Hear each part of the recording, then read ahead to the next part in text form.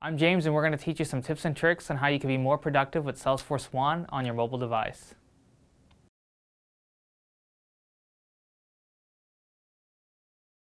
In order to use this feature, you'll need to ensure Salesforce One has the proper access to your mobile device's map features, and the account or lead must have an address entered in Salesforce for this to work. So let's go to an account that we're going to meet with today. They should appear under my recent accounts. In this case, it's I'm Another Test. Once the record opens, I'll scroll down to the address information, and you'll see a map pre-populated with a screenshot of the area surrounding the address. By clicking on the address, it will go to my mobile device's native mapping application and plot the address pretty quickly. From here, I can just go through the standard get navigation or get directions to, and now I've got turn-by-turn navigation from my current location to my appointment's address.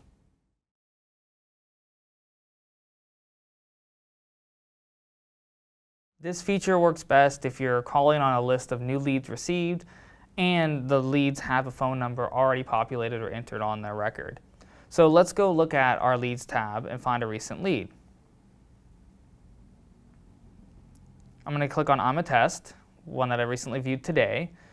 And what you'll notice on the bottom of your screen is a phone icon that's turquoise color, which indicates a phone number is already present on the lead, so I don't have to go searching for it. I simply tap the phone icon, and my phone will prompt me with, do I want to call the phone number directly listed, or do I want to go ahead and just log without calling?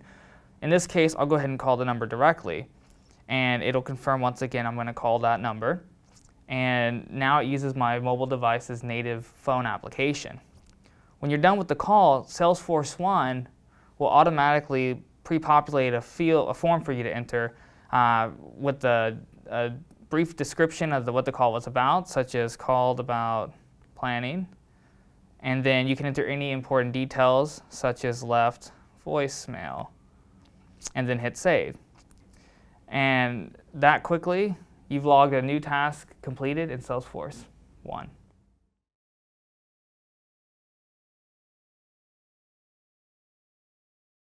To quickly capture copies of documents or photos that pertain to the sale, such as the property or merchandise that the family is interested in, you can do this on Salesforce One by going to the lead or account.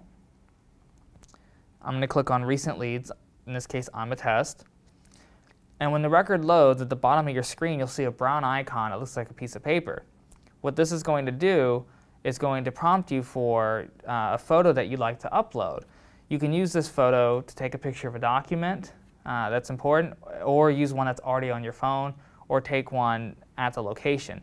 So in this case, I'm going to use the latest photo. Now remember, Salesforce One will need access to your mobile device's photo reel.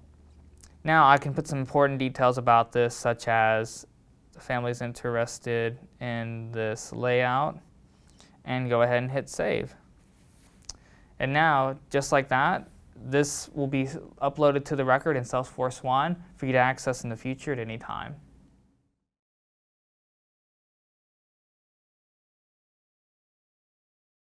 Now these attachments can be viewed in the Salesforce One desktop under the Notes and Attachments section. However, if you're on the go and you want to quickly access this information, while you have the lead open, go ahead and tap the Related section and scroll down to the Notes and Attachments. Tapping on that will now allow you to view these photos right from your mobile device quickly and easily